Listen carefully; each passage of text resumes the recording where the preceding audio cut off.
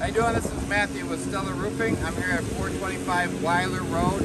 We're seeing if we can repair this roof or not. So we're going to do an attempted repair. So what we're doing is we're loosening up the shingles above the shingles that we need to repair and see if it does more damage or what the deal is with it, or if it's repairable or not. So let's do that. So we got missing shingles here.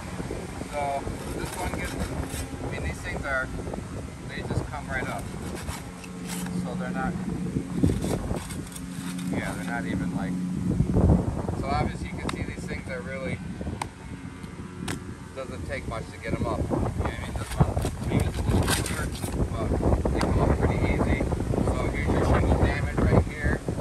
I'm going to take this shingle, lift it up to right about there where I got to put a hammer in.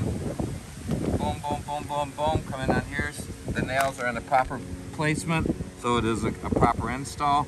So I put in my shingles, I'm at a 45-degree angle, and then right here, yep. So if you look right here, these shingles crease when we try to do that. So what's going to happen is, and obviously these ones are loose above it.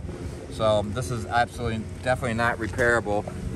That's what's going to happen to every shingle, and we got damage down from the bottom here all the way up to the top.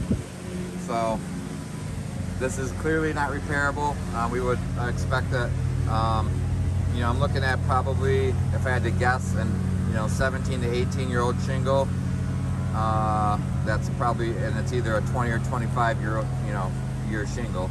So I would deem this as not repairable due to the fact that it does very clearly crease when we try to bring it up. So it's just going to have a domino effect. So that's about it. We appreciate it. Hope this helps. Thank you.